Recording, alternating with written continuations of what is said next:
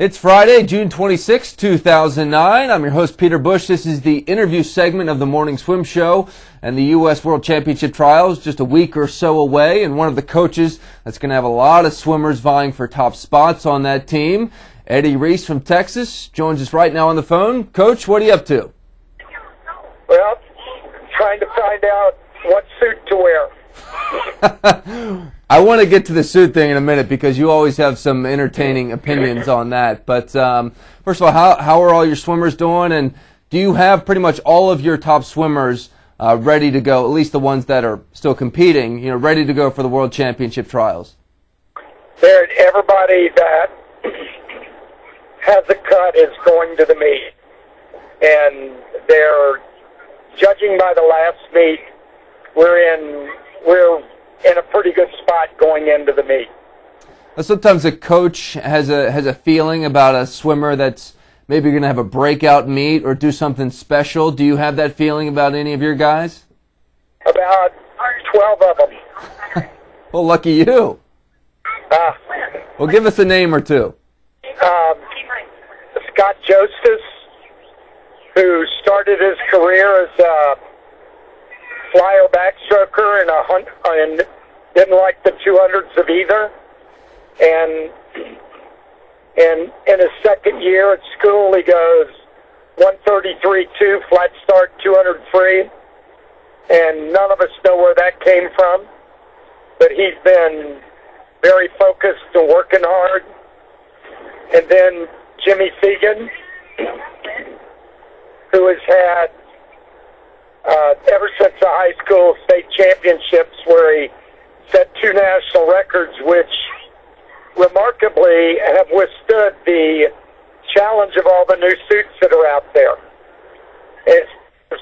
He had a great short course season, and he is, one of these years, he's going to set the long course world on its ear. He is really good. Well, I think America's going to need some sprinters like that because, despite what they did last year in Beijing, I think it's pretty clear that the French are going to be gunning for that world record in the 400 free relay. Do you think the Americans can hang with them in Rome? Well, to be totally honest, which I don't like to do, but had I had to put money on that race in Beijing, I'd have probably put it on the French because I thought they had everything going for them, and it just goes to show that there's nothing for sure out there.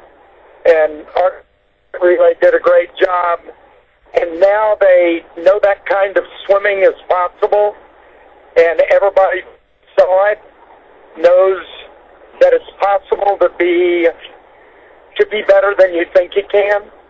And I think it's real important. And as far as the World Championships, the French will be there, we'll be there, the Australians will be there. It'll be a race to watch again.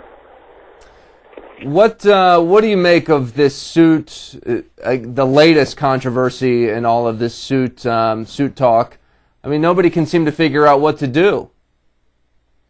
Well, we haven't had time to work with the suits that are purported to be the fastest suits in the world. And looking at the times, they may well be, but our best swimmers haven't had them on. They don't know if it suits their body style or feels the way they want it to feel. And that puts a lot of mystery out there, and we've already got enough mystery when you work real hard and you try to hit your taper, and then to throw the suit mystery in there is really tough. But overall, we've got rules for right now. As long as everybody can get the suit that they want, let's go race. We'll find out.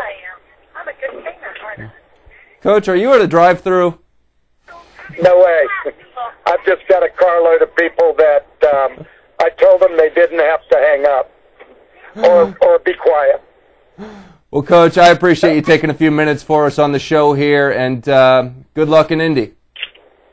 All right, thanks, Peter. All right, we'll see you. Bye-bye. That's Coach Eddie Reese joining us on the road with the family. We appreciate his time, and that is it for the interview segment today.